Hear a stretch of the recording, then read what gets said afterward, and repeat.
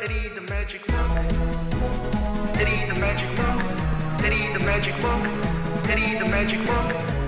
Hey guys, it's Eddie the Magic Monk. Welcome to another After Effects tutorial. Today you're going to learn how to scale an object up from the side.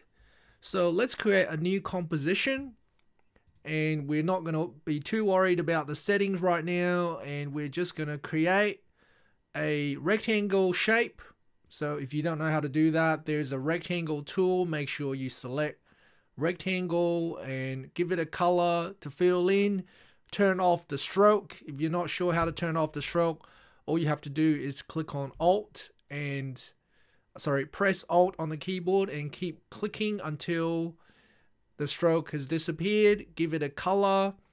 And now what we're going to do is we're going to go down to the bottom left hand corner where we can customize the transform of this object. So let's close it all down. Go into shape layer. Close the contents. So there are two options here. You can either transform the whole layer, okay, or you can just transform the rectangle inside the layer. So in case you had multiple shapes, maybe you have not just a rectangle, maybe you have something else in here, then you would maybe if you had another circle or something. So let's see if I drew another ellipse inside the same shape layer, okay, then you would be able to just customize the transform for each of these shapes. But we're just gonna use the rectangle, go into here and go into transform for the rectangle. And then what we're going to do is firstly change the anchor point.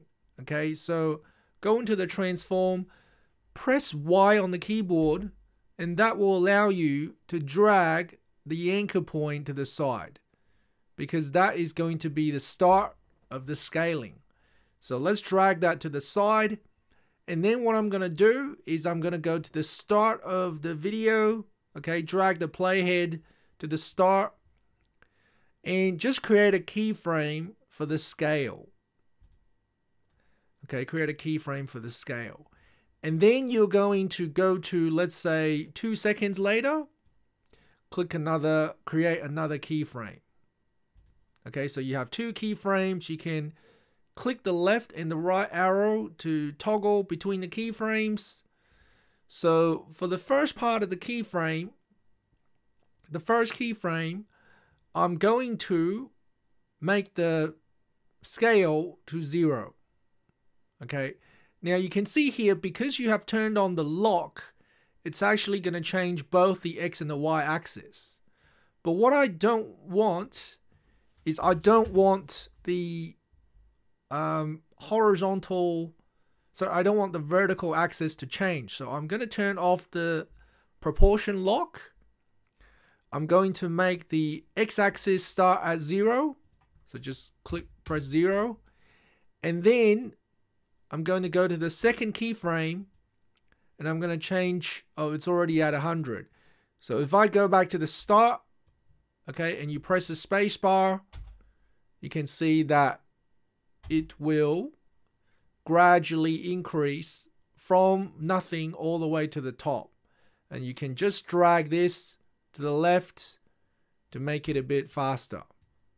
Okay, so it'll happen over 1 second now. Okay, or maybe half a second if you want it even faster. Okay, so there it is, how to scale an object up from the side. Thanks for watching. See you next time.